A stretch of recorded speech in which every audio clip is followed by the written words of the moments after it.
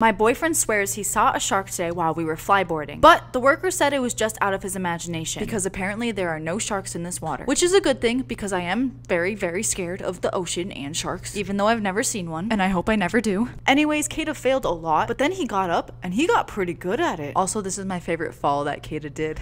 Look at that splash. The employee was also hilarious, except that he called my boyfriend babe. I love you, baby. Also, we met a subscriber who I conspired with against Kata, so I lured him to the ocean and she pushed him in.